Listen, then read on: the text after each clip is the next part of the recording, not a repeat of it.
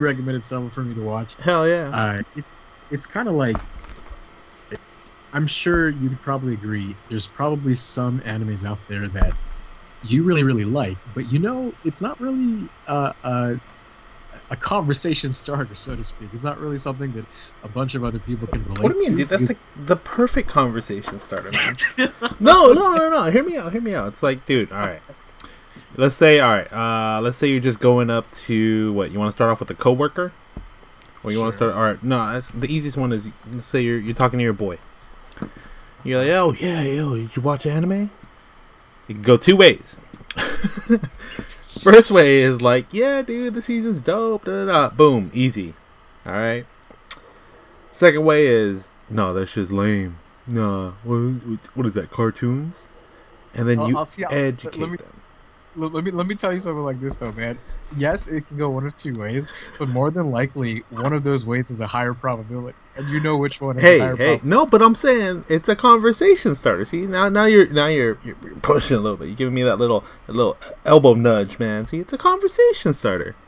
Because if you're confident enough, and you can harness the anime spirit, man, there's nothing that can get in your way. Not even like, you know. Am I talking to like Goku over here? Yeah, dude. Hey, I'm Super Saiyan 1 right now, dude. I'm trying to, or not even 1. Like I'm not like, what is it? 5.5, 4.5 right now. That's what I'm at. Super Saiyan 4.5.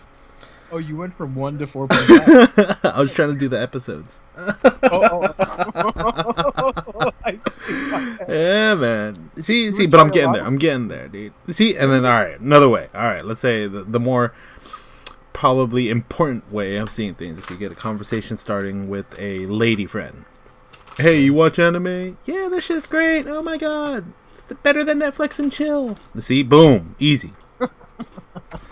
Now, I guess it depends on the type of lady friends you talk to. No, dude, I'm just saying. Look, all right, and then the other way, where they're like, no, what's that? Or there's two ways, right? No, what's that? Oh, I don't know. It's just this, this cartoon. I've grown up with it. It's really dear to my heart. It's really funny, and it's a simple, easy show to watch. You want to watch it with us? Boom, instant date. Look at that. All right. Got you. And then the third way is, nah, that shit's lame. I hear little kids do that. And then you know what you do? You say, bitch, get the fuck out of here. You ain't worth my time. Open your mind. Open your mind. I feel like I'm talking to anime version of Jocko Willink right Dude, now. I'm just saying. All right, why do you think all these rappers nowadays are like doing anime stuff? Because it's like been really, because they're kids. It's been impactful in their life. And look at where they are now, dude. Hey, well, they're making a hell of a lot more money than we are, dude. I understand what you're saying, but I think it's more acceptable for a younger generation of whatever celebrities. Could be sports stars, could be musicians, rappers, whatever, to be into anime because it's more commonplace. I think when we were growing up, if we were looking at, let's say, a K-Dot, a Kendrick Lamar, if we're looking at somebody even older than us, like Kanye or Jay, anime for them was not something that was very in. It wasn't something that was very popular in urban culture. Sure. But over time, it was. Over time, I mean, you met tons of people that were into anime, as did I. Yeah, and so now it's become so ingratiated. It's become so ingrained in our culture that you're going to see like songs by rappers called Goku. They're going to be like super big fans of Dragon Ball Z and all the other what are the big ones that you know? Attack on Titan. Yep, that's a good one. That's a good one. One Punch Man is fantastic. Dude, can I just say, like, I before really talking to you about like anime and stuff, I guess finding out that you even watch anime weeks ago. Yep. I never pegged you as one to watch it. I don't think that's something that I knew. And I think that's a common misperception people have when they associate anime to type of person. And I think that goes just beyond anime, just in shows in general, right? Like, there are some shows on Netflix that are like kind of like, what's the right term? Guilty pleasure, right? That you wouldn't want to like, explain to the world, or you don't have any pride in, but you still love that shit to death. Sure. So, for me at least, it's just, I've met so many people that enjoy anime from different types of there are different walks of life, right? You have like the hardcore, they go and dress up and cosplay and things like that.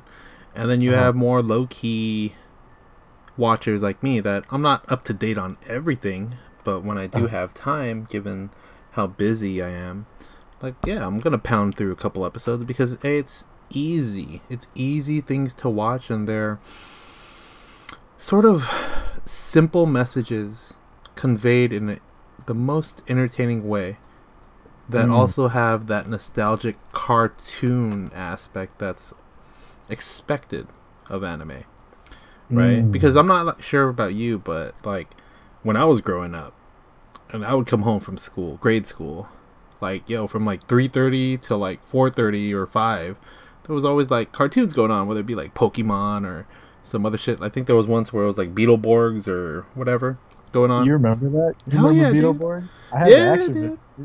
Yeah, there was like a red, green, and blue one. I was like, yo, what were the other colors, man? Why didn't yellow make the cut or anything like that? Sure. But you know that, right? So that was like something that I took pleasure in because there was no way in hell that I wanted to do my homework after, you know, being in school all day long, right? And this was before, like, I didn't grow up with cable, for one. Me neither. Right? Neither So did. that was what was on TV. Or Saturday mornings. What did you do when you were a kid? I watched TV. I watched cartoons. Exactly. 7 a.m. to like 11. Yeah, man. So it's like one of those things. It's I mean, I don't constantly or actively reminisce about it when I watch anime and saying like, oh yeah, I do this because the nostalgia is driving me. It's like, no, it's just a part of me. And, Wow. Rather than watching basically news that's all about coronavirus and whether or not people are getting a stimulus damn check, it's like, dude, watch some anime. Some people, some artists have worked really hard to put something together, you know.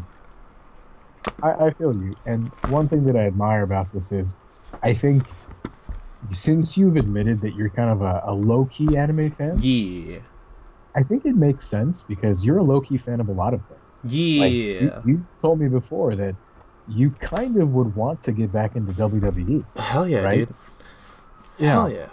I mean, And of this- course I would, but... Yeah, go ahead. Go ahead. Of course I would, but I think rather than the WWE now, at least for how I've been thinking about it, I just want to get more into the MMA. Or the sport of MMA, rather. The UFC and stuff like that. Just because I feel like what the WWE does is fantastic, and I will be, you know, forever indebted to them for entertaining me for those evenings when, you know, SmackDown was on. You know, again, before I didn't have cable growing up, so all I had access to was SmackDown. Shit that happened in Raw, no idea what had happened. No idea. I would find out online. yeah, you know, right? Or hear from your buddies or whatever. You're like, oh, that happened. I'm like, whatever, man. Different roster, don't matter. We're gonna take you out. We're gonna take you out at SummerSlam or some shit like that. Whenever they would do the verses. Like, oh, there's a draft. Yeah, man. But so fantastic company, fantastic entertainment. But rather than tarnish my beloved roster of the WWE and my beloved memories of it, you know, and putting those expectations onto the new generation, I think is unfair. I'd rather just go with something a little more new, a little more fresh, a little more real, quote unquote. In other words, though, what you're really saying is, you know, WWE will never go back to the peak that it once achieved. No. I'm not saying that. I mean, it may, but it will forever have its little monopoly on the entertainment fighting side of things, and it's not going to necessarily reach the peak of what it's capable of. I just think it's not going to peak in my own book for what it should be. Okay. And I may be wrong. Maybe wrong. I what you're saying. Prove me wrong, Vince McMahon. Prove me wrong. I'm sure he's trying very hard. But, you know, Now, you wouldn't say the same with the NBA, though, because I feel like you really enjoy the young talent, and you feel like the NBA is only getting better. Is that true? I think sports evolve. Mm. Just in our time of following it, you've seen the evolution. I mean, you got into it basically when Kobe was super, all-star caliber, number 8 rocking. Actually, I got into it, really got into it after Shaq left. I Okay. remember the first NBA Finals that I kind of paid attention to Sure. because some of my friends were watching was 2004. So I missed it. Oh, you And missed the three-peat? I did, yeah. I had no idea. Like, I knew that the Lakers were big time, and I knew who Shaq was. Sure. I knew who Kobe was, but I wasn't really into the NBA. And it Hey, wasn't man. until the 2004 NBA Finals against the Detroit Pistons where people were telling me more things, and I even caught a little bit about one of the games. Sure. And then I think when I went into high school, that was when I was very much into the NBA. But it's kind of like watching WWE after The Rock and Stone Cold retired. It's like you're watching the lowest point pretty much. And then you're hoping for something good. But And finally something. You don't think so? No. I agree with you, but I don't like the words you picked, man, because I get where you're coming from, and it's like kind of, especially for a fantastic top tier team like the Lakers. But there's always gonna be those phases where it's all about rebuilding, man. Like I went through it before we had Kobe, the Kobe Shaq combo. Like I went through it when our star was Nick Van Axel. But bro, when you say you went through it, you were like what, 6? You were like 7? Yeah, but at that point you're still competitive, if not more competitive, because you don't know better, right? And if you had like a family that was like a diehard Laker Nation sort of family, like I did, it was like, yo, if my grandfather's watching it, well, there's no way in hell I'm changing the channel from him. So, over time, you just learn to adapt, and you realize, oh, it's actually entertaining. And yeah, dude. Like, so we had a point, man. We had a stretch where, what was it? Our back court was our saving grace, which was Nick Van Axel and Eddie Jones. Who, once Kobe came along, Eddie Jones basically was like, oh, well, there goes my job. So... That's right. I mean, look, I understand your greater point that sports are cyclical. For a historic franchise like the Lakers, I shouldn't be using words like low point. Yeah, how dare you? How dare you tarnish the royal purple and gold? I guess what I was trying to say was in the context of what everybody else would most likely think about. Like, oh, yeah, Lakers, you think of the three-peat with Shaq and Kobe. You think of the repeat with Pau Gasol and Kobe. Sure. But I was trying to frame it in such a context that I missed that apex of the Lakers in modern times. Got it. And I just started watching afterward when the whole super team got blown up too. Like Shaq left, Gary Payton might have retired after that year. Karl Malone might have retired as well. Lamar Odom was, I think, back on the Lakers by then. But Candyman. The Candyman, that's right. He pretty much he was pre-diabetic for most of his points.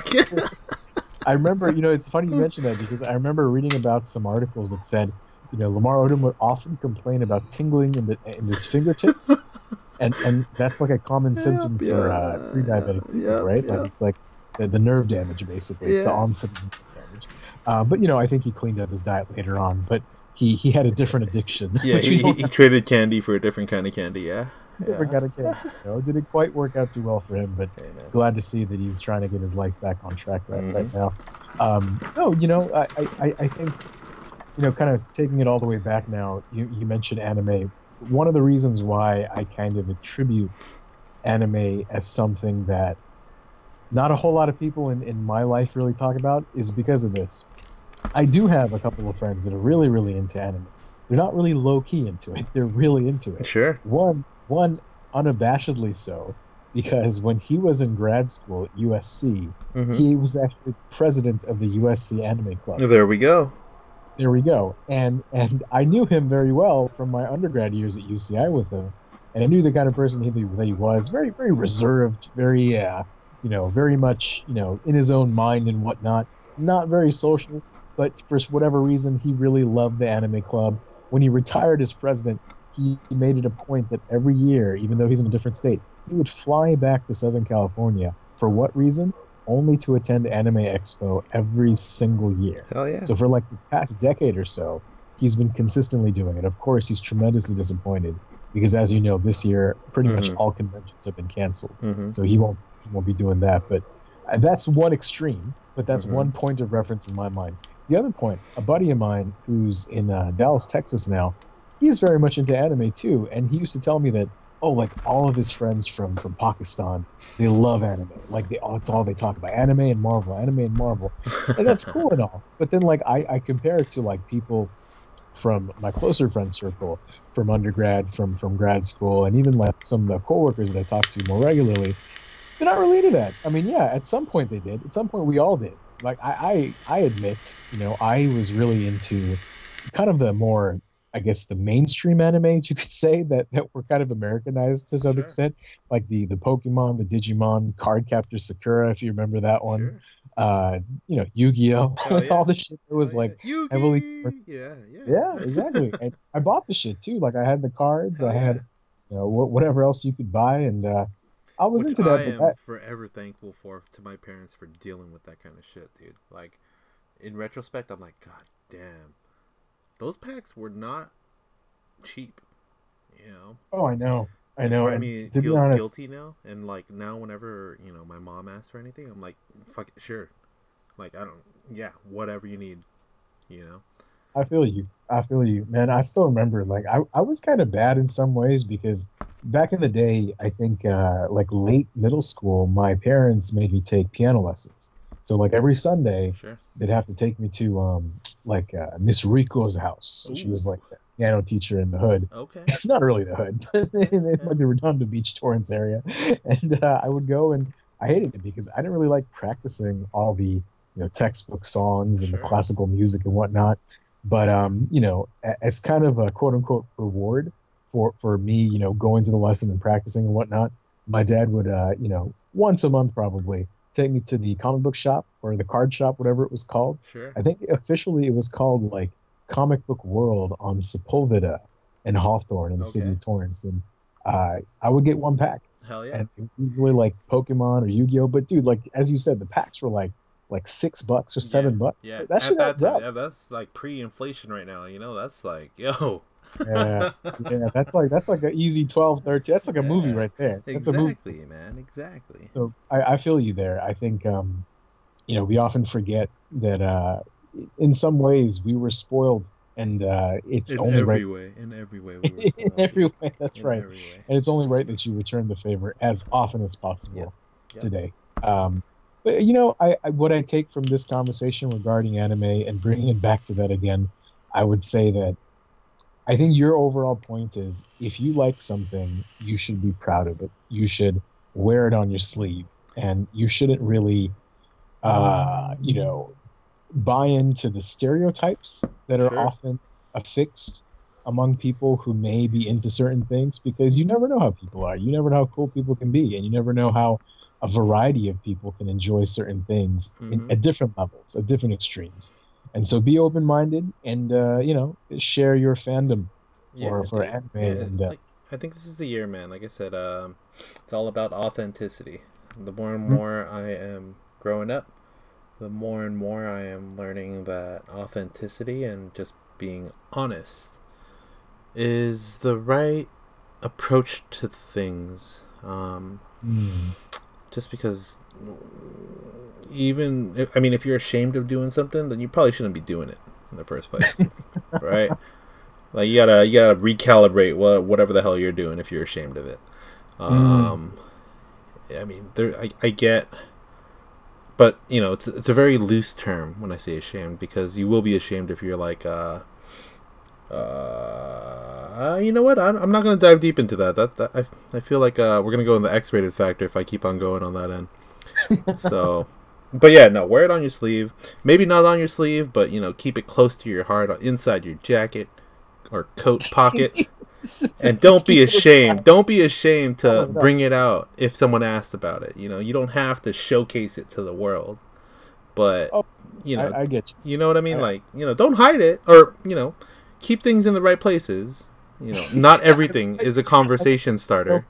I got going back to what I was initially saying. You finally agree with me. It took you 20 minutes. Man, it's been a long day, man. It's been a long day. It's been a long week for sure. So I know, man. How are you though? Are you? I'm good, dude. So I mean, just so everybody knows, my ass got furloughed. Kinda furloughed to part time. So I am still much blessed. In comparison to others who straight up have been laid off or are furloughed indefinitely. So I can't complain, and I bring home a pretty nice paycheck anyways. It's not like I live lavishly. So I have first world problems in that sense. But what's been stressing me out, man, and something that I'm willing to talk to you about right now is it gives me the opportunity to work on some other aspects of my life. Some aspects that I've kind of left to the wayside because I've let work take some priority over my time. And now, kind of being forced the hand, I have the time. On top of that, it's not a vacation. It's actually, alright, I have time. I used to make X, if we want to use that as sort of like a daily success measurement.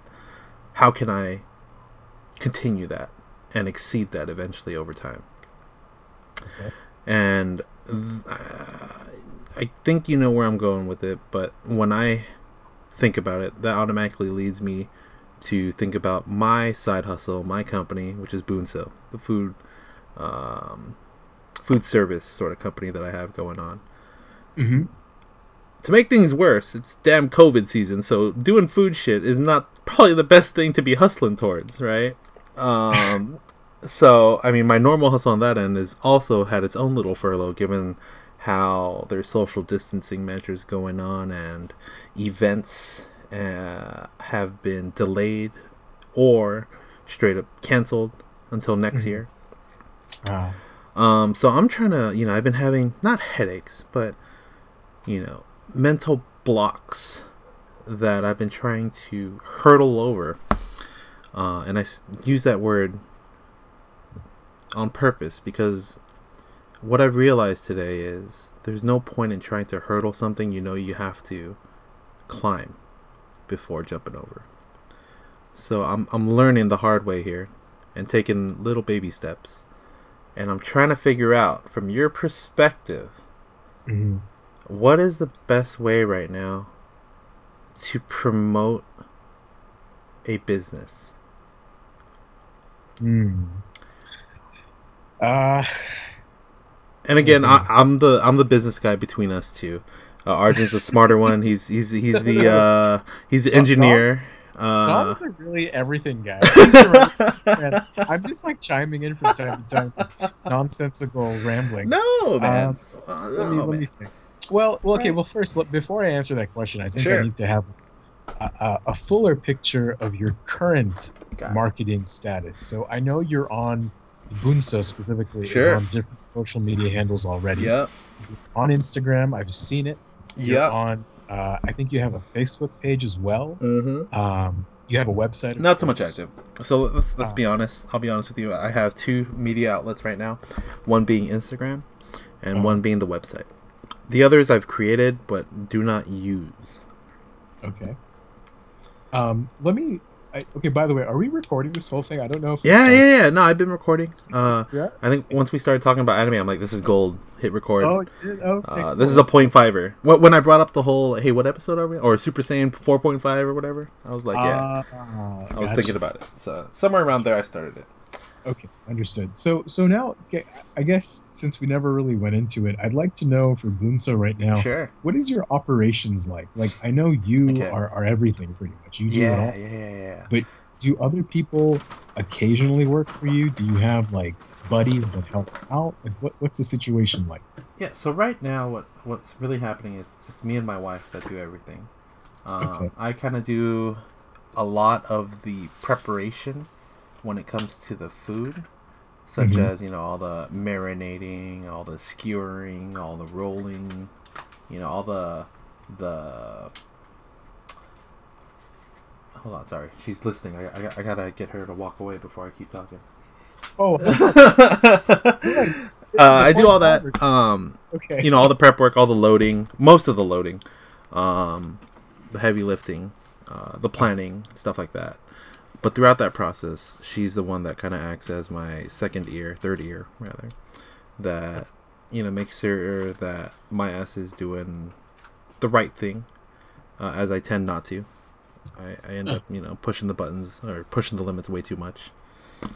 But yeah, no, it's mainly just, and then when it comes time for operations, when, you know, we go live and there's customers, both of us are running shop, and it's just us two. And I did that on purpose because I want us to remain small. Okay. So, okay, just thinking out loud for now.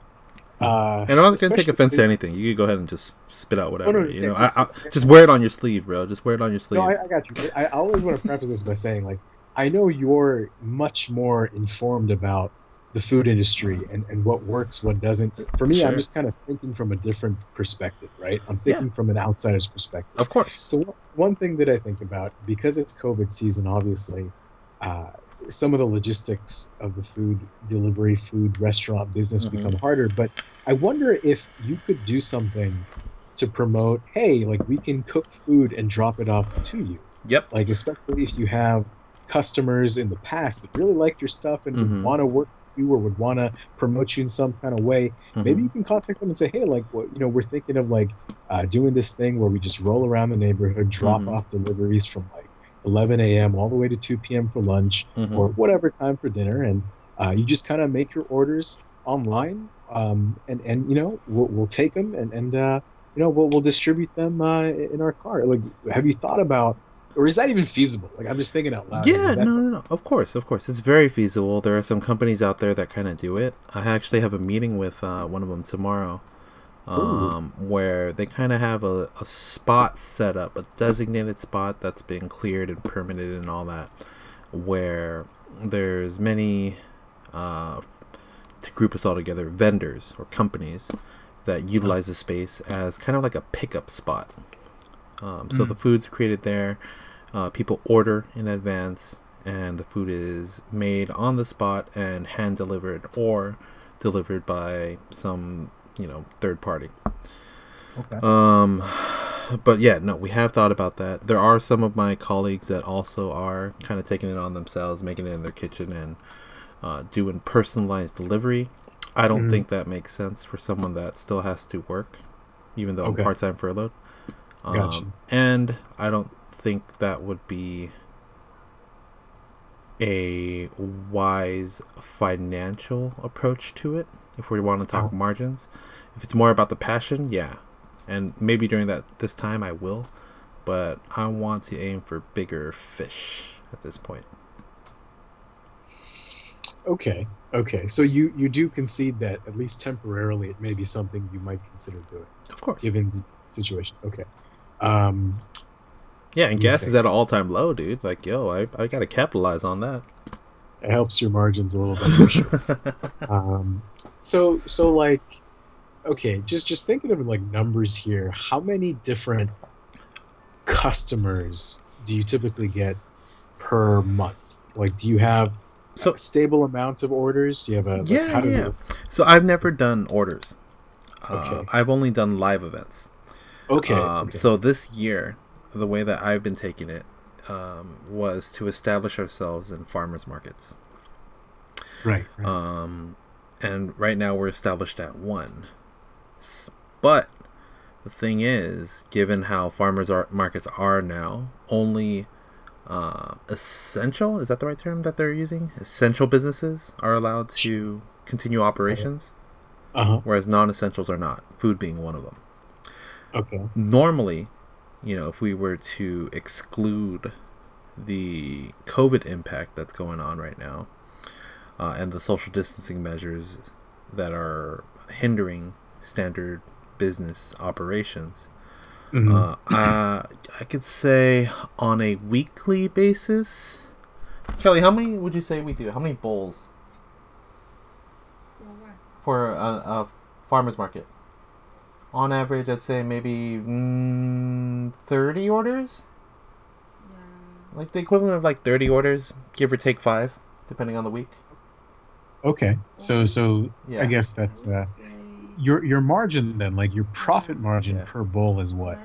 I don't want to. I'd rather not even talk about. Oh, that's fine. That's fine. Sorry. It's yeah. My bad. I usually aim for around 40%. Okay. Food is not that great when it comes to margins. It doesn't. Okay. It's not even accounting for the damn labor. You know. I got you. Yeah. Well, you know, honestly, like during this time, have you thought of?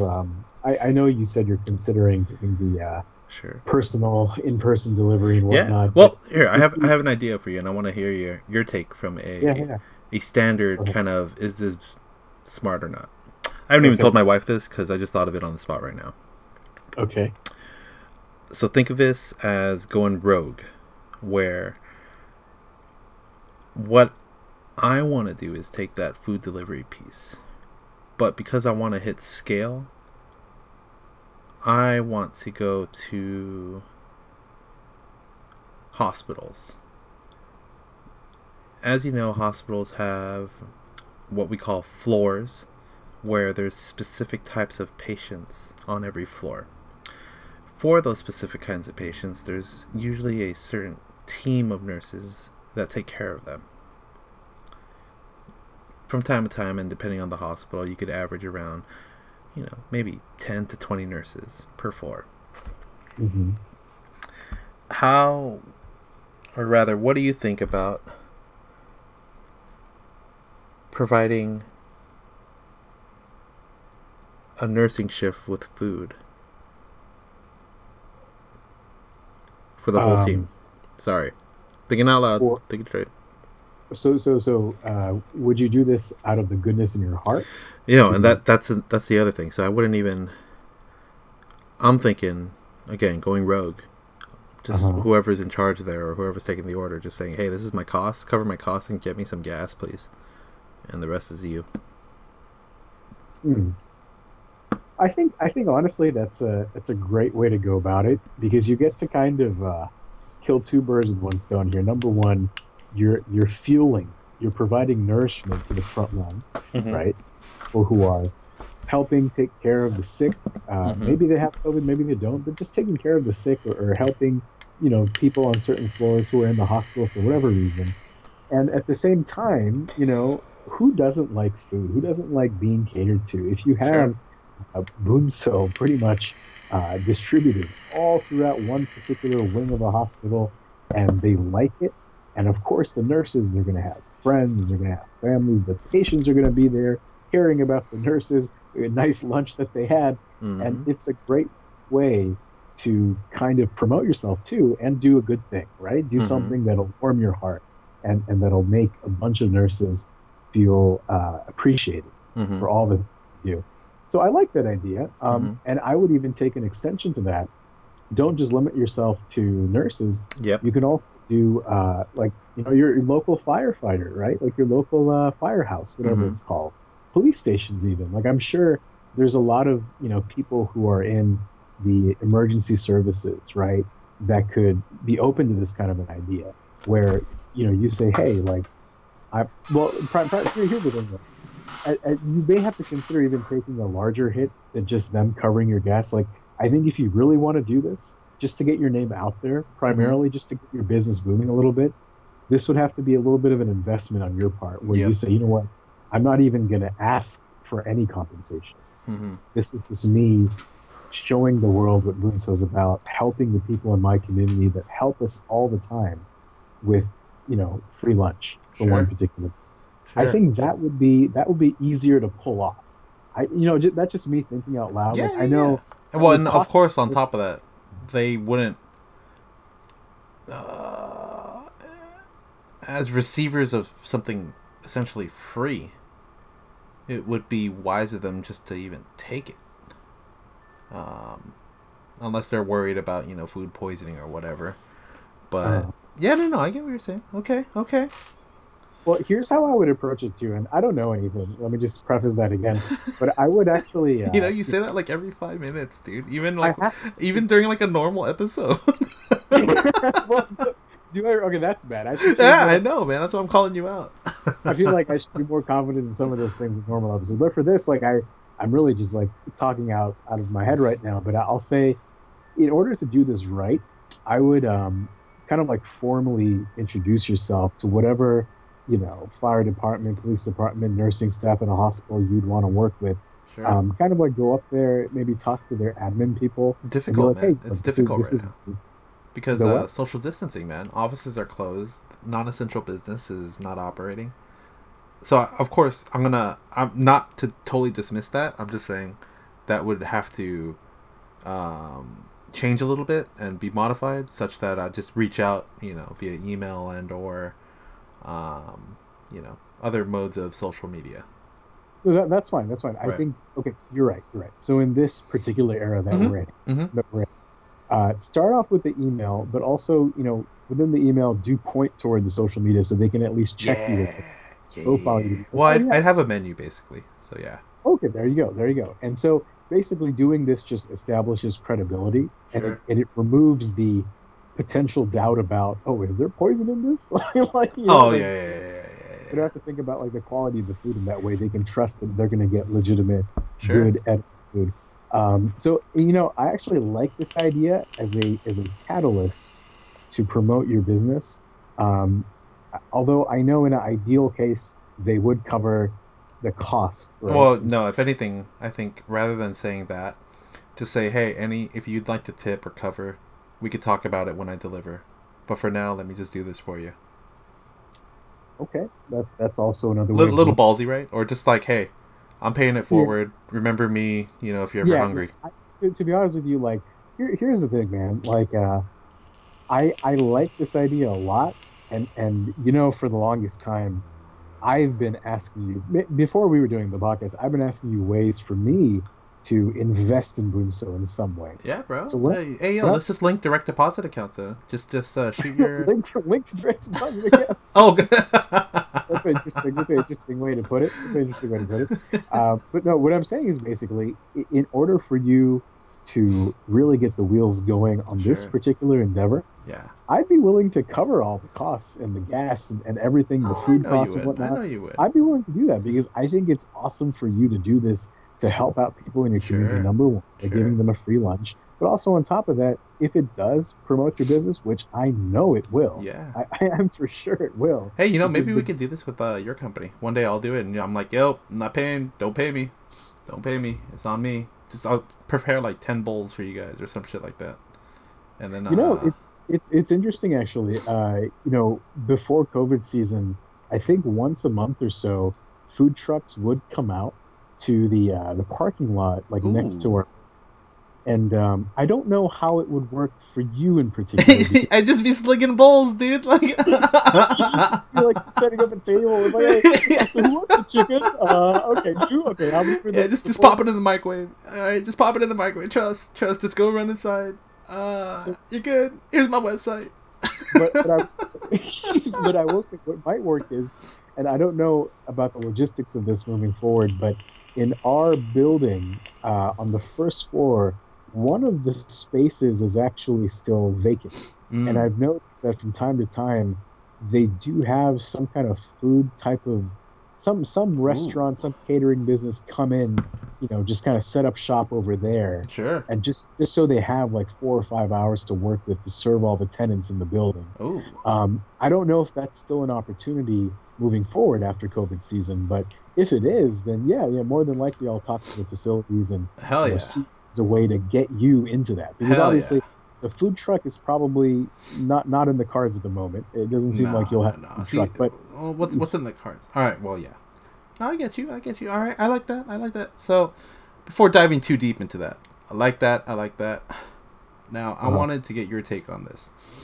I was talking to my wife about this, and I will admit, and I'm sure you've seen it with our talks, that I tend to have, for lack of a better word, a flaky approach to things. I've been doing better, right? But I tend to not so much flip-flop, but have my goals changed a lot faster than I'd like to have them change before they've even been accomplished. Right? And with that, I thought, as an outsider, more or less, you'd help me figure this out in regards to what my ultimate goal should be. Right? So right now, or rather, if you had, when we initially talked and I introduced you to it and you gave me a nice influx of an investment startup money, at the time I was doing the 626 night market, which was fantastic, by the way, and I hope that all those vendors are doing well, because I know a lot of them depend on the income, but half the season's already going or got canceled. So I'm kind of feeling for them. At the time, the goal of Bunso was to eventually open up a brick and mortar restaurant, so like a sit down place, that would ultimately get a Michelin star or reach that caliber of acceptance in the world. And do you know what, just for those that don't know what a Michelin star is, a Michelin star is probably the highest echelon of grading when it comes to the food world, where only what's deemed to be greatest restaurants receive a star rating of 1 to 3. There are very, very few restaurants that ever reach 3, let alone chefs that reach that level. But to me, I was like, fuck it, I just want 1, because there's no goddamn way that I would feel comfortable charging $500 a plate like some of these other places are. Alright, that was the goal before, and then I've gotten a little more, or over time, kind of reevaluated things, and there came a point where I wanted to be like the next Panda Express, but for Bunso. So it'd be like Bunso Express or Filipino Express. And I had like this funny idea of doing a like Fobby kind of pronunciation of Express. So it'd be like Exfresh or like Express with like PHR, bullshit like that. Where, it wouldn't be a sit down place. It'd almost be like a fast casual, similar to like Chipotle or a Poke place. Like Panda Express, where your dishes are out there and everything is clean and modernized, and you start at one end of the line and you work your way down. That to me, that seemed like the easiest feasible jump from vendoring to brick and mortar. And then I started realizing, wait, what the fuck? Why did I switch myself from basically wanting to be or in the top echelon of cooking to essentially making money? Right? And they started to make me realize, fuck, did I lose the passion, and am I just chasing the dollars now? Wow. Right? Wow. A little deep. Okay. No, this tough, is good, though. Little So tough. I have several questions. The first being, before you decided to pursue Bunso, what made you want to do it in the first place? To me, well, first off, cooking became a part of my life in college.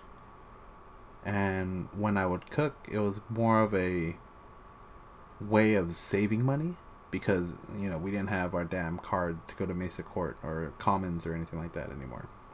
And though close to home was still far enough where going home to eat wasn't feasible, and by home I mean parents, right.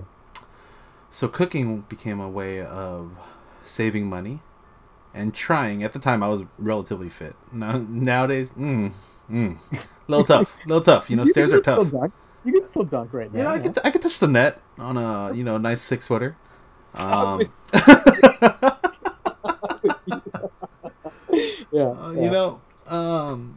Oh damn, it'd be wild if I go there and try to jump. I haven't even tested that out in a while. Oh dude, save your knees. I don't want your knees to get... dude, my knees are hurting. They hurting just walking, dude. But I digress. Okay. Shit, where were we? I was asking you about your reason for kind of getting into yes. So yeah, it was in college, right? And at the time, people actually enjoyed my food.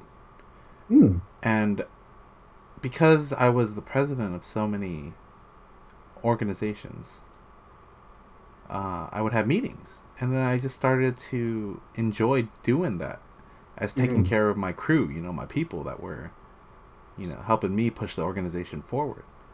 That, and then with my friends and stuff like that, it became an application of science that I was learning, where I've killed too many birds with one stone that I couldn't even keep count, right? Like, it made people happy. I'm learning something new every day, chemistry wise. I'm saving money, and I'm having fun. So that's where it initially started. But when it came closer now, after goddamn however many years of grad school I've gone through, it's just a way for me to pay homage to my family,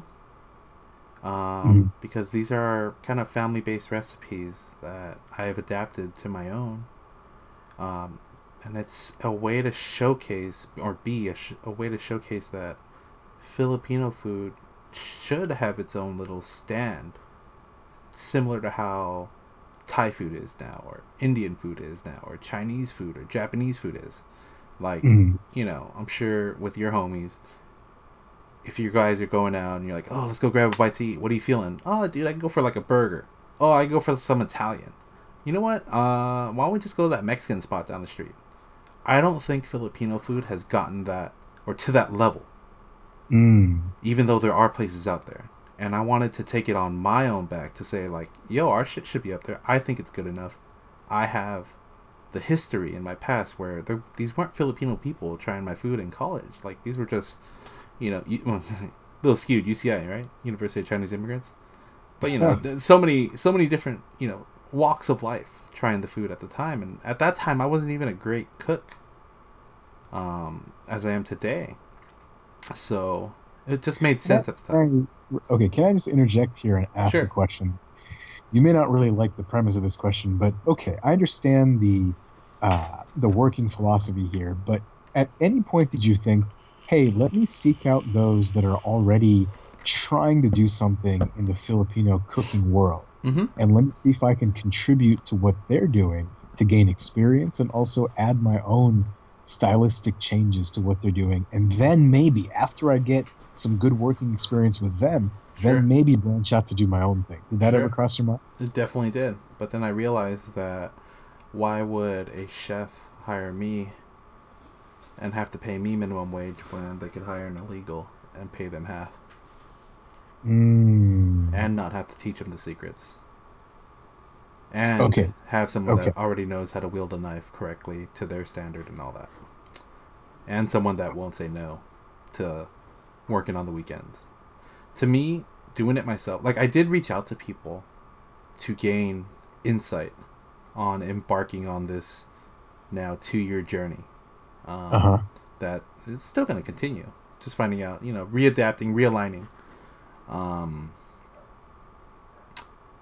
And I did speak to people, some very notable people that we won't call out or say names or name drop. Right. But, maybe it's pride saying that I could do it. And at the time, there weren't people that were doing it the way I thought was best in promoting the product. The purity. What does that mean? What does that mean? They were flaking on flavors that are normal, kind of muting those punches that you'd normally get with some Filipino flavors. Like the intensity dialed down to reflect a different palate. And I was like, shit. I know what it's like in business. I want to be the boss. Okay.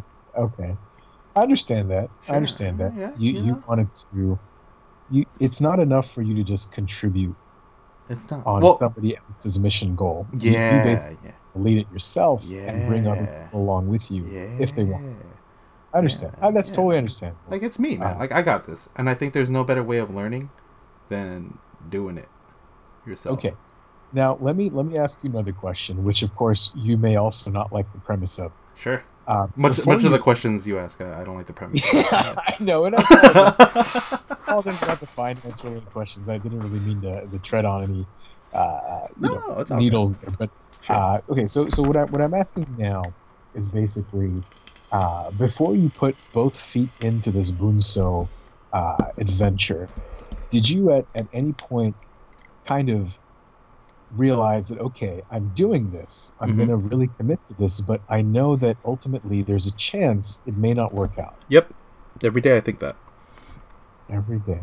Yeah, because who knows, man? Like, I'm blessed enough to know that I have a full time job that can lead into a career that is very fruitful, Mm-hmm. right? And many of the people around me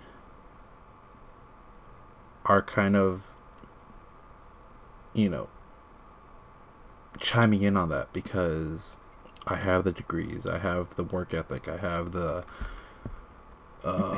smartness, for lack of a better word, Mm-hmm. to navigate the field that I'm in.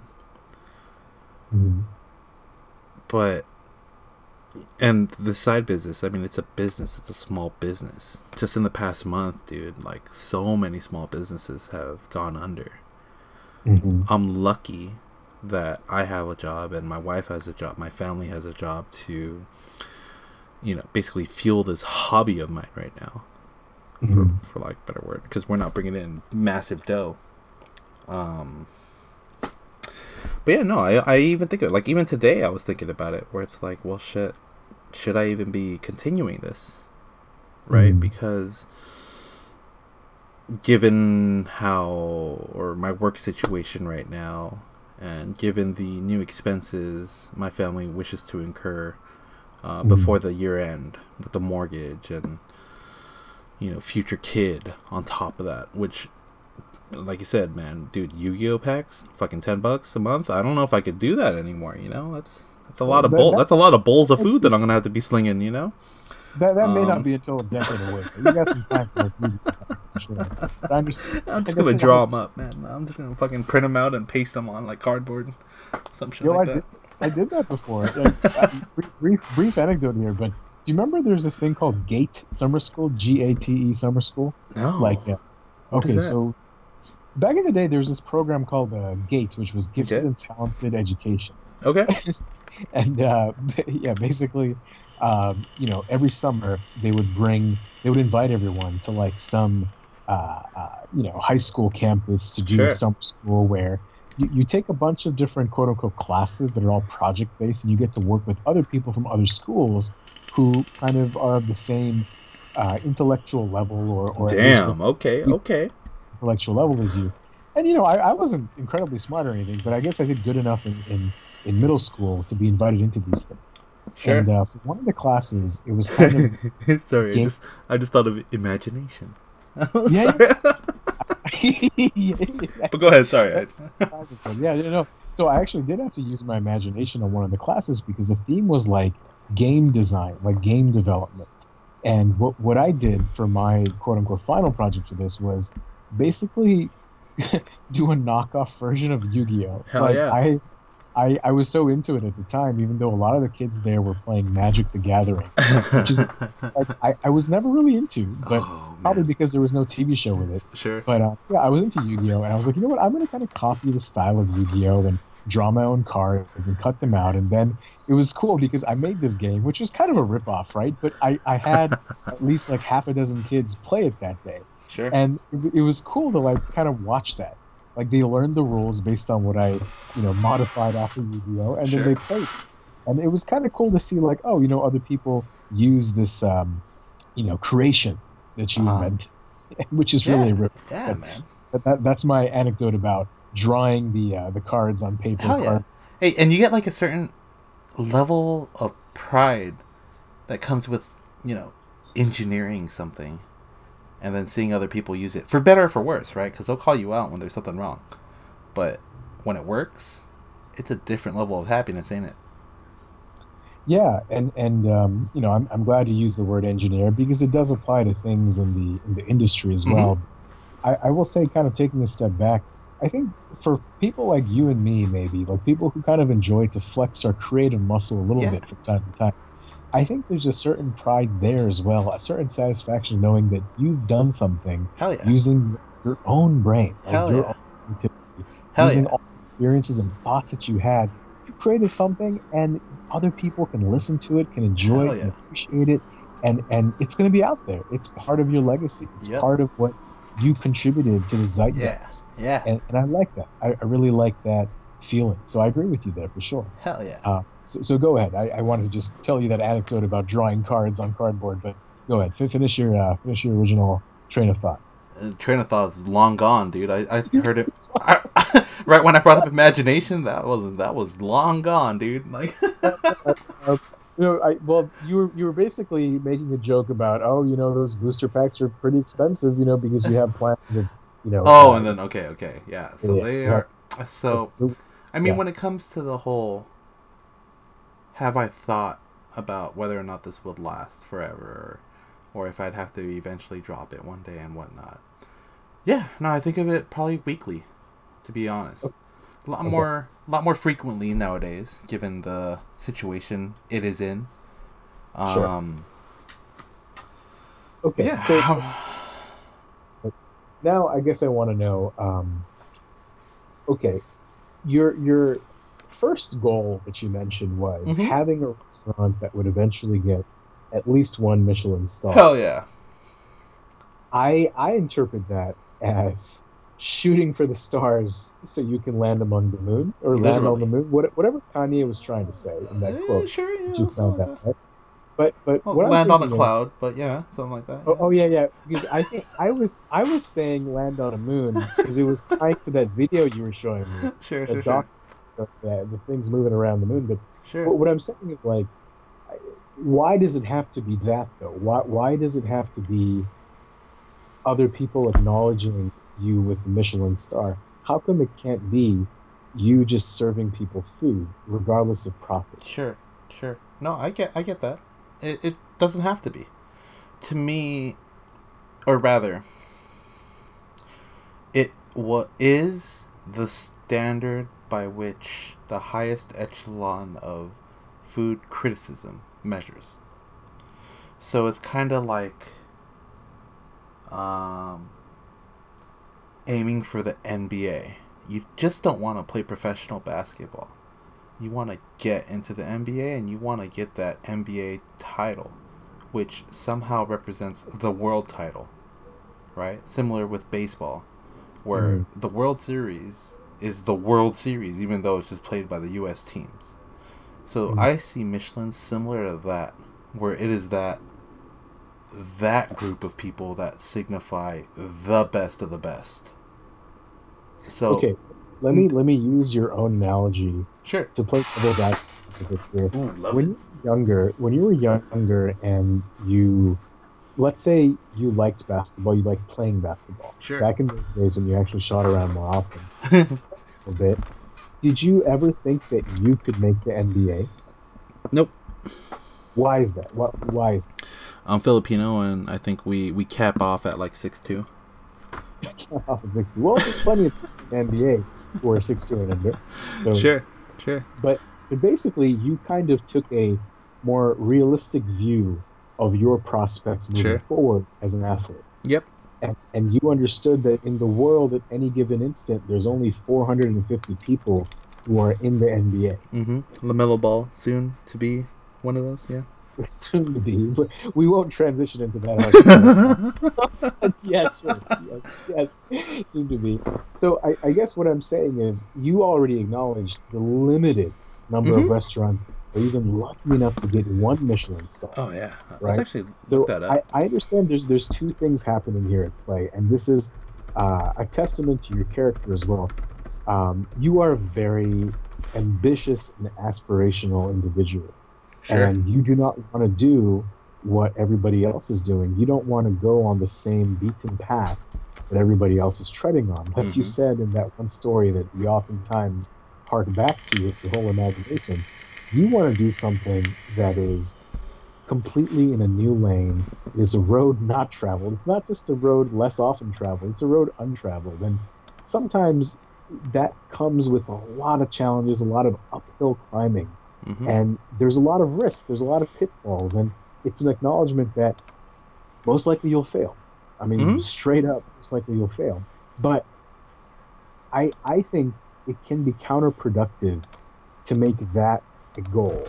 I think it's counterproductive to make, for instance, for me, right? When I was first starting getting into music production, Sure. if my goal was to, you know, go platinum on an album or work with Dr. Dre and produce music for 50 Cent or whatever, Sure. if those were my kind of goals, I would never reach them. I would never reach them. So I made my goals very simpler. My goal was to what? Collaborate with friends, make music, release it to people that I talk to all the time, get Mm-hmm. their feedback, and try to grow as a amateur producer, as an amateur artist. Mm-hmm. And I kind of kept it at that because for me, at least in my mind, I knew in my heart of hearts that I wouldn't be the Kanye West of the world. Got I it. wouldn't be the Kendrick Lamar of the world. Hey, That by the wasn't way, my. Huh? just want to make Go this call out. I love it when people say "within my heart of hearts." To me, that's one of the most eloquent things people can say. I don't know why, but to me, I think it has to deal with Yu-Gi-Oh. You know, believing in the heart of the cards, or something like that. But like whenever people say like "heart of hearts," and within my heart of hearts, that means I know like, oh, something deep's gonna come through right now. You know, like like you have to distinguish like, yo, let me spit some truth. Nah, within my heart of hearts, I know. But go on. Sorry. Yeah. So heart of hearts there. I just knew that I wasn't really meant to be a rapper. I knew that I mean, okay. I wasn't meant to be a big time producer because that's not really the life that I was set up with.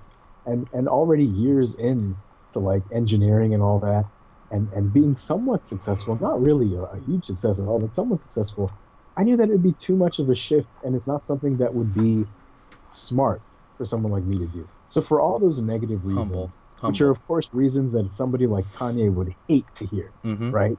And that's why I always struggle to kind of talk about this with you because I think for you it's very much a dichotomy between what's practical and what is a dreamer's perspective. Sure. Because you are a dreamer in many ways. Yep. You like to reach for things that other people don't even think about. Yep.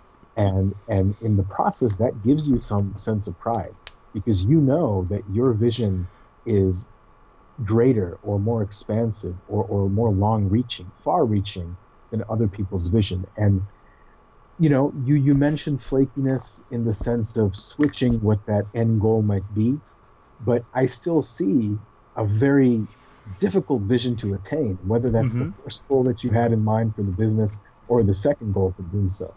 I guess what I'm getting at here is sometimes it's okay to not dream that big. Not because I don't think you can go all the way, not because of that at all, but it's more like I think it's easier for us to achieve smaller goals. Of course. And repeatedly achieve them and then dream bigger. Sure. I think Kobe Bryant actually said it best because before LeBron was on the Lakers, you know, things were tough, right? I mean, they were trying to have their identity with the baby Lakers, trying to see what they had in Ingram, trying to see if they had a bust in Lonzo or not. Oh, what a bum. I'll let that one slide. So when LeBron came on board, Kobe was like, you know, I feel so happy for the Lakers fan base now because with LeBron on the team, they can dream a little bigger. They can dream bigger. They can set their goals higher. And it's kind of like that. I want you, Don, to achieve success in some form first. Sure. Like some level of consistent success before you dream even bigger. Sure. Go for that Michelin star. Or go for that, you know, that Panda Express style. Yeah. You know, yep. No, I get it. No, and I'm in total agreement with you. I think having smaller bites that ultimately lead to the grand plate of getting the Michelin star is the right take on things. I tend to stress the bigger picture, the bigger end game than many would because I like to be reminded of what the ultimate goal is and why every little damn bullshit little step I have to take matters. So I completely agree. There are small little steps and goals that need to be achieved in order to even begin thinking about those bigger, lofty, shoot for the stars. What is it? Land on the moon? Sort of goals. Land on the clouds, moon, just anything in the atmosphere. Yeah. Just something soft. There. Something soft, please. Yeah. So I get it, you know. No, and I think that's the same way. And I do get blinded. I'll admit, saying like, why settle for something smaller when I could have something bigger if I work another day on it or some shit like that, which never happens or comes to fruition, right? So I'll admit that. But I am doing those things to defend Bunso. You know, we do have our residency in the Long Beach Farmers Market, and we do have some spots set up where we'll be doing private events, which is dope, dude. Hey, we have this one idea. It's gonna be dope. Bunso. So my name is gonna be Lil Bunso, right? That's my little rapper name for my company. Okay. And I'm gonna be calling out like other chefs once my buddy's shop opens up, and I'm gonna be basically challenging them to like have almost like an Iron Chef throwdown. Oh. Yeah, where I'm gonna be like, yo, like imagine like in an Instagram live story. It's like, yo, this is Lil Bunso coming at you live. I'm out here calling out Chef XYZ. Come through May 8th, and we'll see who's really better, right? And then like 2-3 months later, you know, after like 8 weeks of this or 8 challenges, I'll be back and be like, yo, it's Lil Bunso. I'm 0-8, going for the first win. Chef XYZ, I'm coming for you this time. You know, like some shit like that. You know, entertaining, growing, you know, marketing, and again, kind of challenging myself to say, you know what? If I really want to break the mold, I'm going to take down everyone in front of me that is in the way that says they're better than me. You know, some shit like that. And I'm purposely going to lose all of them. Just to realize, or to help play the mantra of, I'm Bunso, I'm the youngest in the family. You never win anything. But there's a ton of hand-me-downs that you could use that make you stronger. Wow, okay, that's an interesting way to do it. Yeah. Okay, I do appreciate you thinking out of the box for these marketing ideas. Hell yeah. I think some of them, and I stress some of them, will be successful, I think. I tried to be as subtle with that as possible. Yeah. Well, here's the thing, though. I do appreciate the fact that you highlighted your residency in the Long Beach Farmers Market, as well as the events you've already done and the events that you'll continue to do moving forward. I think stuff like that is exactly what you need to be doing, and you are doing it. And I think really the question that you're asking now is, how do you get to the next level? I think a lot of times, you know, in the pursuit of the next level, we overlook the importance of consistency. Sure. What I mean by that is, keep on doing this. Like, definitely maintain this residency at the Long Beach Farmers Market. Do more events if possible. And it just takes time until you meet, let's say, some executive from the food industry that happens to stumble across Bunso and gives you their card or reaches out to you on Instagram or whatever. I think you know better than I know, and you've done this beautifully. You've mastered this throughout your collegiate and your professional career, the importance of networking, right? Like, you probably know tons of people who are already in the industry who are talking to you, who've given you meetings, giving you tips. And a lot of times it is about meeting the right people at the right time and working with them through these cross promotions like you've been doing. You did one, you said, with another Filipino entrepreneur that was working in the coffee side of things, right? Right. So, you know, I like that you're doing those kind of double promotions and working with people all over the industry. I think it's a matter of continuing to do that, I would say, number one. As far as your social media presence goes, like what's your follower count now on Instagram? Dude, so that's something that it's low. It's like 1,200, I think. Let me double check. But the thing is, what I'm realizing is I need to develop I forget the right term, but sort of like active followers, not fake followers that just kind of see you once and then they're over it, sort of thing. Okay. Loyal followers. There we go. So I need to start building up a gang, dude, like a green or purple gang. I need to start doing that. So that's something I'm slipping on and lacking, and that's something I'm planning on working on starting tomorrow.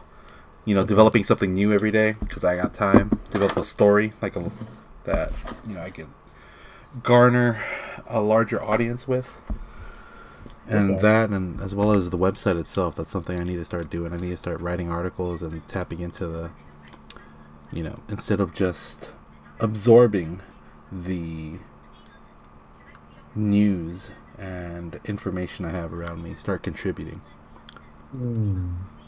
Okay. So like tell me this thing though. Like say when you go to the farmers market, your last experience at the farmers market. I know you've been talking about like 30 plus or minus 5 bowls. Yeah, That's great. In terms of your interactions with the customers, what kind of questions do they typically ask you about your business, about Bunso? Like what kind of feedback do you get? Yeah. So it's not necessarily about the business itself. They ask more about the food, right? Okay. So like, hey, what is this made of? Oh, how is this different from this other place that we normally get our stuff from? Oh, what do you use to, like, what ingredients do you use? Stuff like that. And of course I answer with honesty, hiding my secrets that I got that make my food my food. And then they talk about, where else are you involved? What else are you doing? Is it just you two? That's usually a normal question, right, between me and my wife. Okay. Are you guys here all the time? Can we find you anywhere? That sort of thing. Okay. Do you ever get comments like, hey, like, do you guys do food trucks? Do you guys cater? You get that commentary. Okay, so what I'm thinking is, so how long have you been doing the farmers market? Just a couple of months, like before COVID season? Basically like a month before COVID, we were going strong. Then COVID hit, and I was like, oh shit, like. So this is some good news that I'll probably tell you. I think after COVID season dies down and you're back full time every weekend at this residence at Long Beach, I think that can only get better because it's really like that's such an amazing thing, Don. Because you'll have new people trying your food or at least looking at your stand or booth like every single weekend. Hell yeah, with my bright pink shirts. Hell yeah. Oh, you rock those. No, we're going to eventually. It's black with like pink ink, but I want to switch it up, dude. I'm gonna go all out. And with summer coming up, I'm just gonna have bright pink tees or tanks. Like fuck it, I don't care if they see my side fat. Don't give a fuck. Get him in like a medium, so it's like the first thing. How the fuck are his nipples hard in this heat? Like how the fuck? Like. Is he super buff or just like packed pork sausage? Is that like? Oh yeah, see it'll draw them in. They'll have to like come closer to look, and then boom, I hit them with the smell. Hell yeah. Exactly. There you go. But no, so I think that's something honestly to hang your hat on because you know that as long as you have that spot, it is a place for you to sell your things. Sure, and it goes beyond that. Not to just note the pros to my business. There's great people there.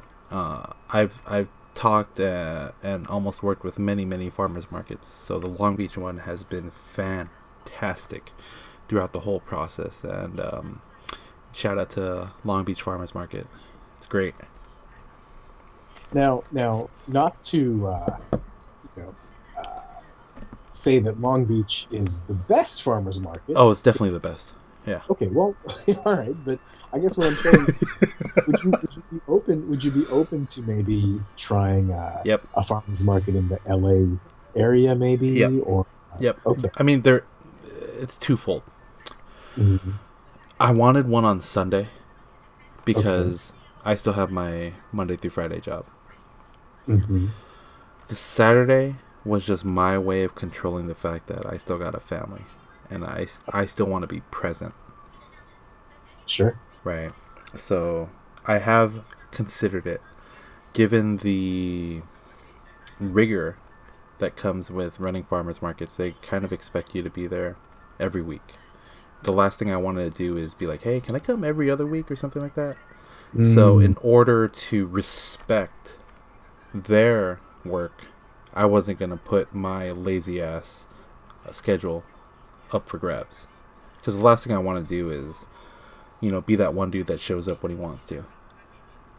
Right. So. I understand. So basically, what you're telling me is having at least one day in the weekend for personal time, for family time, is paramount. Right? Yep. It's something you don't want to sacrifice no matter. Yep. Okay. For now, if we grow and I eventually, have employees that I could trust and run the whole thing, then yeah. But again, to me, it's building the brand myself without compromising the product.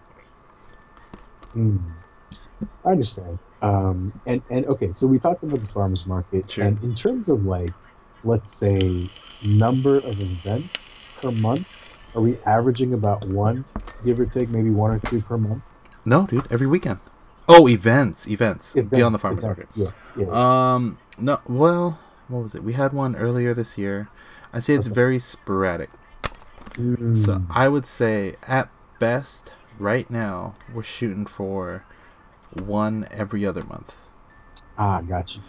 And that was done on purpose, knowing that, again, that partnership that you had mentioned earlier, we'd eventually be doing private events there once, shop opened up.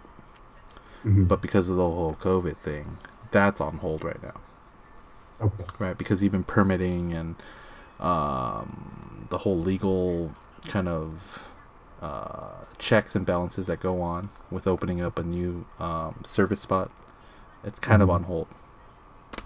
Okay. So given the climate, I would actually go back to the first thing we talked about in terms of anime.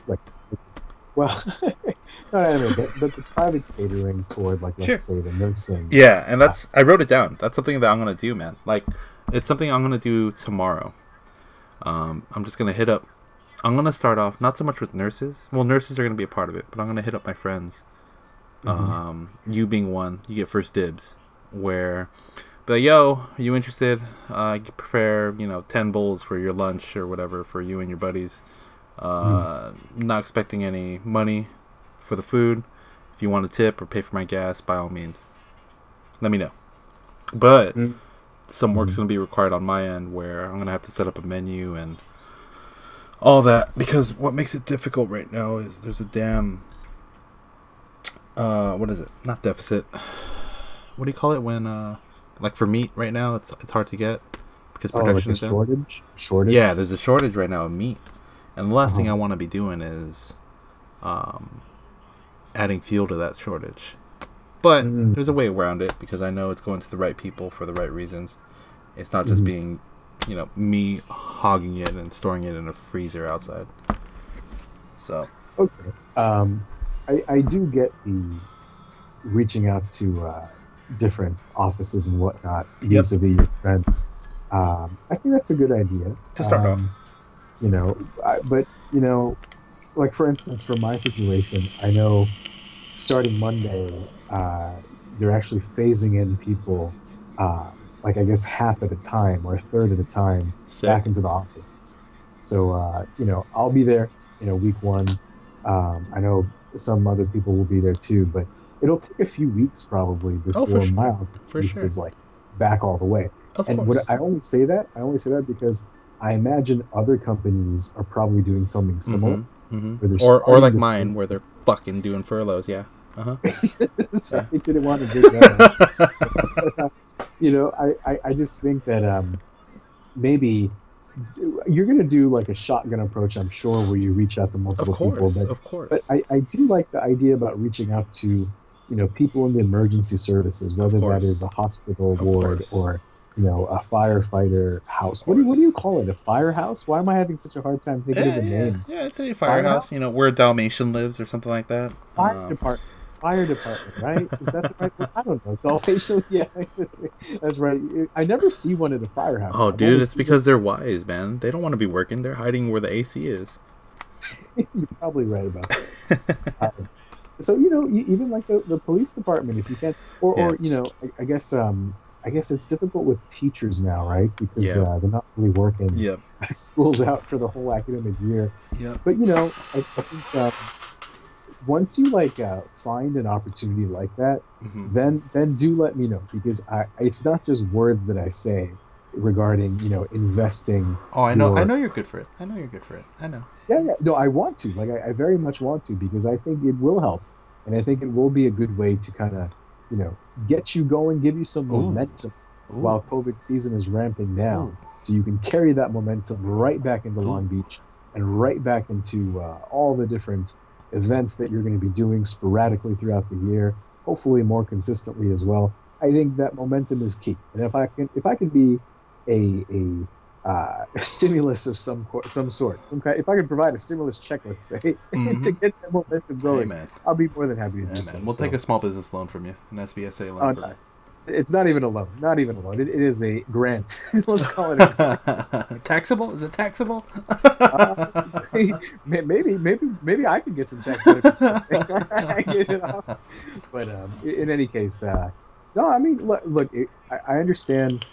One of your primary questions was, you feel like you may be flaking is not really the right word, but you may be waffling between like what you want to ultimately accomplish.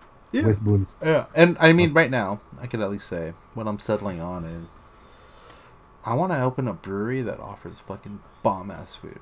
That's what it is. Third thing now. This is a third. No, well, because I've always had a passion for beer, and that was something that I had wanted to do. I mean, my ultimate goal was to have a suite, like a plaza, almost. Not a giant one, but a small one, where all my companies would be.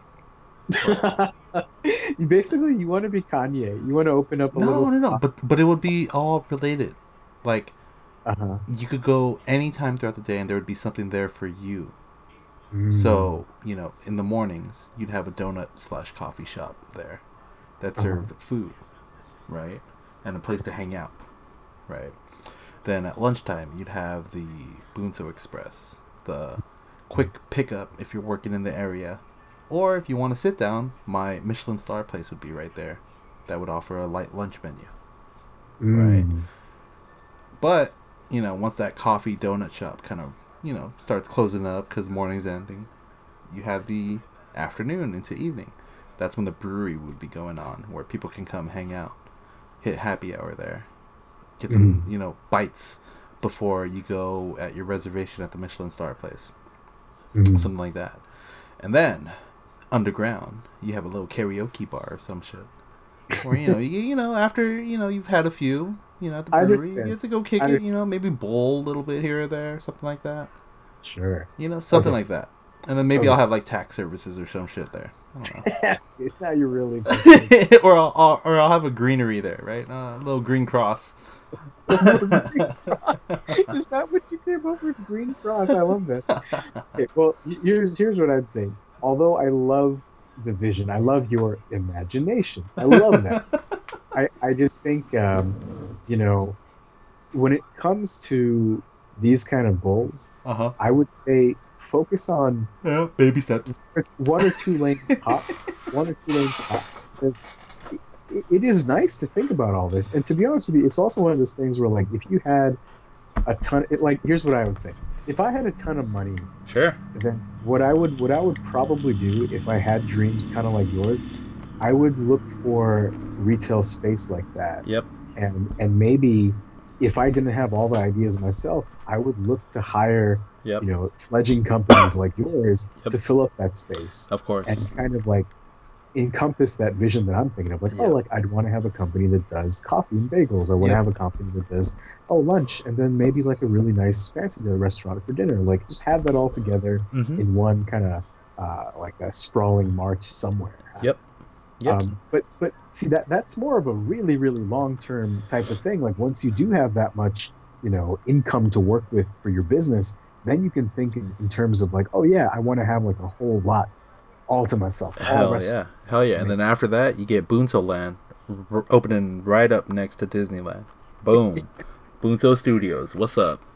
I love the vision, though. We're bringing up anime now, dude. Ooh, Marvel got nothing on me once I released that anime stock I got going on, dude.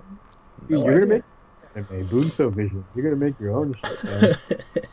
every anime is starring like a little pig. Hell yeah, dude. Hell yeah. Hell yeah. Evolving into like a super pig and Yeah, man. It's gonna be like an anime, like with the basketball team. The main team's gonna be like a pig. Like that's like slam dunk, like slam dunk with pigs, right? I feel like this. Yeah, I know some anime. I know some anime. But yeah, I mean, I would say like always remember what got you into this business in the first place, Sure. and it's the fact that you enjoyed cooking and you enjoyed other people's reactions to your food. Yep. You enjoyed taking care of your crew, as you said, taking care of your friends, your family, and seeing the people's reactions to eating something that you know, put your heart and soul into. And I think as long as you have that central to your vision, I don't think it really matters what you end up with. If it is a Michelin star restaurant, fantastic. Mm-hmm. If it is something that you do as a hobby for many years to come, and that gives you some income, and it gives you pleasure, and it gives you some notoriety, even just locally, fantastic. Because it is something that you're doing to fulfill your dreams. And your dream doesn't have to be defined by somebody else's Zagat book or Michelin star guidebook, whatever it may be. It's pretty much how you define it. And you're going to define it by people enjoying your really wholesome, you know, bunso Filipino cooking. And I think as long as it's there, I think you'll be happy. You know, you'll be happy that way. So keep that in your heart. Like, I know... In my heart of hearts? In your heart of hearts. You know, just I know it's always in your habit, in your character to think big picture and think, what am I ultimately trying to do? But know that you are doing a lot of the right things already. Yep. You are linking up with a lot of people in the industry. You're having these meetings. You are reaching out. Your followers are growing, maybe at an anemic pace, but they're still growing. It's just some things take time. Yeah, and man. like you said, dude, you've only been doing farmers market for like exact. No, I know. It's just part of me to push. If I'm not moving, I feel like something's wrong. And time is such a precious commodity that shouldn't even be a commodity or treated as a commodity, at least in my book. So I try to maximize it as much as possible wherever I can. And the same goes across all aspects of my life, whether it come with family, whether it come with, you know, having and fostering friendships, or working on the business. Because to me, the business is much more than just making money, or rather it should be. It's a means of living, not just for one family, the owners and employees and whatnot, but providing a space by which those seconds, that time, can be spent in the best way possible. I don't know. We'll see. I mean, this brought up a lot of light. I was bummed out, dude, like freaking yesterday and today. Just thinking about things like, I know that my wife realizes I'm bummed out when she's like, yo, you want to get ice cream? And I'm like, oh, fuck, hell yeah. You know? Like, it's great. Are you usually the type that gets a little more quieter than usual when you're a little bummed out? No, it's just I think she could see it. She can gotcha. see it. It's one of those. You know, we lived together for so long now, and it's yeah, maybe I get quiet, but I think it just shows. Probably in, like in my brow or some shit. Like I do a fucked up people's eyebrow or some shit going on. People's eyebrow. It's like both eyebrows are up. Yeah. It's like, wait a second. What's going on? Yeah, and it's like all the way on like the inside part too. It's not even like on the outside. It's like some weird looking shit. It's like a sad kitty. It's like a sad kitty. What the hell is he doing right now? No, I should hear you. But you know, no, like I said, man, you have plenty of things actually going for you. I know it's not going at the pace that you would desire. Sure. But these things take time, and you would be hard pressed to find me examples of businesses similar to your level that are thriving in this particular time. Of course. And if I mean, just in general, I think if a business is finding success without facing any adversity, yeah, there's something wrong. Whether it be there's someone cheating, or there's some big fuck up about to happen, or someone getting ready to stab you in the back. Ooh. So in order to have these obstacles in the way that you can't hurdle over, you gotta climb. I think it is part of the process. So what better way to learn it than actually be at the helm? I think so. And you know, there'll probably come a time when Bunso becomes more and more successful and will require more of your time and maybe more of your energy. Hoping, really... dude. I'm hoping to retire at 40 and then take this. Yeah. Take this full time. That'd be nice, but I guess what I'm getting at is, you know, if you ever feel like you do need to put in more time into Bunso because there's a lot of things lined up or whatnot, it's okay if you need to like kind of tone down the music production, let's say, or tone down podcasting and all that. You can follow your dreams, basically. That's what I'm trying to tell you. Like, dude, dude. See, like you said you never wanted to be like Kanye or be the next Kanye. Dude, I'm aiming to be beyond Kanye. Like, I'm gonna buy Wyoming. You know, like he's gonna live in my state, something like that. A Wyoming purchase instead of a Louisiana purchase. Yeah, dude. It's gonna have. It's probably cheaper anyways nowadays. So I'll probably do it that way. Wow. Yeah. And I say it jokingly, but in my heart of hearts, that's something I'm gonna try to fucking do, dude. Like, fuck it, I want the top. Like, give me the crown. And I'll do everything I can to snatch it from you. Don't fucking be caught slipping around me. One thing that I often wonder about this mentality, and I do admire it in many ways. One thing I wonder is this: like, say if you were really, really going for it, as if it was like a 50 Cent get rich or die trying type of situation where you have to make Bunso work. Yeah. Then in that situation, what more would you be doing? Do you ever think in that terms? Like, would I give up my current 9 to 5 and just really, really, work through my network, work through my social network, and find opportunities, take every meeting possible, take every job possible? Like, what would you be doing in that situation where you had to make Bunso work to survive? Exactly what you said. Never say no. Every door, or rather, every person, everything you learn, every opportunity you have will only open up many, many more down the line. And you will fail at 90%, maybe 99% of the things that come your way. But it's just that 1% that you need. That one yes is all you need to begin the inertia and snowball effect that will come. Hopefully you have the capital to do it, but you don't need the capital to do it, given today's technology. Everything could be done via email, via Instagram, via anything. Zoom nowadays, yeah. I'm sure you could just pop into any Zoom meeting and just be like, hey, Bunso, check it out. Sorry, peace. Like, there's so many outlets, and if that were the case, then yeah. Because ultimately, it's fueling my passion, and it would at that point be a means of providing for my family, which at that point would be even more of a motivation to push the business forward, right? Because then it becomes beyond even me and my own wants. It becomes a need. So now, a rather serious question, which I think I know the answer to, but I'll ask anyways. Have you actually considered turning this into a full-time thing where you do give up the job and you just go hard to make Bunso work? Yes and no. I have considered it. And I did took the logical approach to it and did the pros and cons. Pros: forces a business to grow at a faster rate than it would be if done otherwise.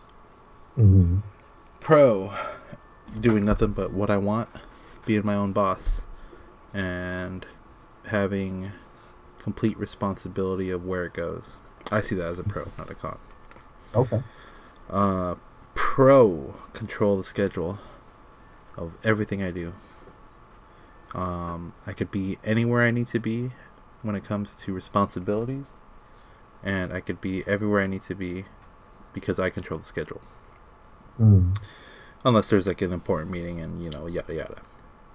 Cons: My ass has a lot of loans, and I'm on public student loan forgiveness. I need a full-time job at a non-profit. Cons. Income is not steady. It's not as guaranteed. I say as guaranteed now because my ass, again, may I remind you, is fucking furloughed.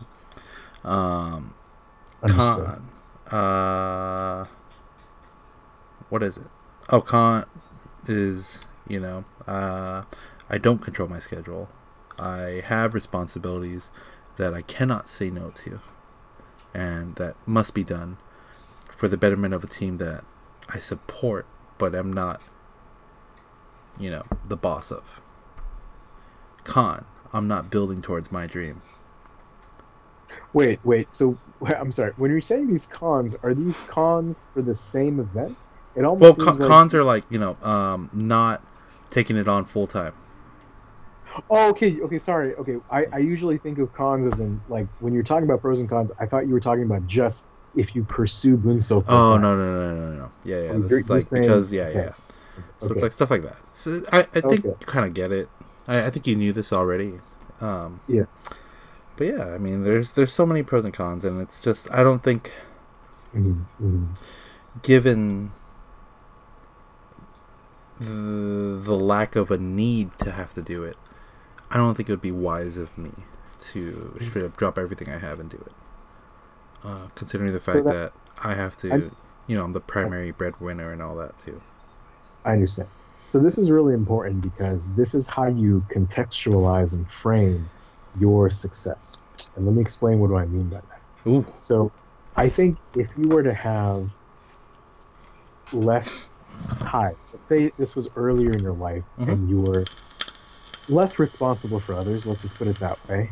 In that situation, I think it's justifiable. It's even more justifiable for you to really pursue your dreams because if you fail, it's you failing. It's not you and your dependents, your family failing. It's just you. So there's less of a burden in that sense. Now, I would probably advise you differently if this was years ago, because I think a lot of times, especially for entrepreneurs, you have to be willing to do everything as hard as possible for as long as possible until you get that break. And if you do half-ass it, chances are you'll fail, just like 95% of all other small businesses. That would be the advice I would give you before. But now, given your situation and given your worldview, I do agree with what you're doing because you're beholden to your family now too, and you have to make sure that they're supported, and you have to make sure that the moves that you're making are stable enough such that you won't be going for broke. Like you'll pretty much you'll treat Bunso as a passion. You'll treat Bunso as a side hustle, and you'll make it work as much as you can. Of course, you will devote time to it, other than your hustle time, other than your family time, but you'll never be able to put in as much time as you would if you were on your own years ago with nothing else but energy and passion and drive. You'll never be able to put that much time into it. But given that situation, I think you're already doing quite a lot for Bunso. And the fact it's not growing at the rate you want, honestly, that's something that you're going to have to just accept. Well, I think it'll never reach the pace that I want it to. If it ever does, then I know I've lost my mind or I've done something really, really good that is unprecedented, and I need to write a book on it. Well, here's the thing, though. Also, I think a lot of times, as you know, life works in very unexpected ways. Sure. You may meet someone in undergrad that lived in the same dorm as you, that you were friends with for a little bit, and then for years, for probably 3-4 year period, you don't even talk to that person. Sure. And then all of a sudden, like years later in life, you reconnect and you talk to them on a weekly basis, and conversations can be extremely insightful, compelling, and entertaining masses and legions of fans that are so legions. But you never know how life works in that way. So I feel like even though we may model things, right? In our minds, we're always modeling things, we're projecting things, and we're guessing how things will turn out. You never know when a lucky break will come or a spike in popularity will come from one of your Top Chef style contests on Instagram Live. Some of these really might take off and give you a boon, a boon of followers. There you go. With a wordplay there, maybe you work that one into your raps. I think. So, you never know how things will change, how your fortunes will change in the future. But take pride in all that you have accomplished thus far. Of course. Know that your family believes in you, your friends believe in you, your customers believe in you too. They love your food. Yep. And sometimes it's just about consistency. Sometimes being consistent and keeping on is tough, but it is necessary, and you'll find that it brings you rewards that maybe you didn't think it would. But keep it up, man. Just my advice, my main advice to you is just keep going. I know better things are to come, and always be optimistic. Keep that optimism up. I know there are days when you will get some disappointing news, or there will be days when you'll get setbacks. We will always have some rainy days in life, but just know that tomorrow is a new day, and the sun will rise again. These are old things. These are old sayings, but it is true in some extent. There will always be opportunities. There will always be new customers. There will always be new situations for Bunso to get in. And I think it'll be a beautiful journey. You'll remember these times. You'll remember these modest times when Bunso was just, a fledgling business that was doing a residency in Long Beach Farmers Market and taking up events sporadically here and there.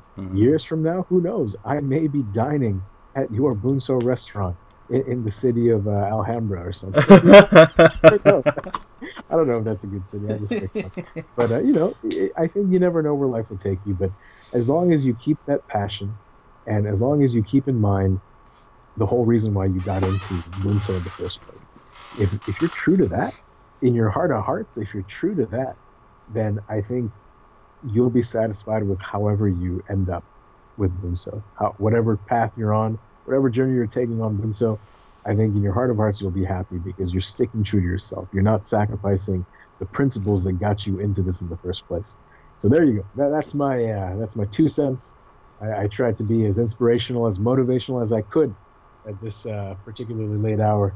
But hopefully that did something for you. I hope that this conversation at least gave you some uplifting words, and made you feel like you are doing something. You are doing something positive, and you're helping people, and you have good ideas that you're going to jump into tomorrow. So you're looking good, man. You're definitely on the right track. I think so. I just need some more sunlight, heat, I think. And with the hand gesticulation, sunlight on top of the heat.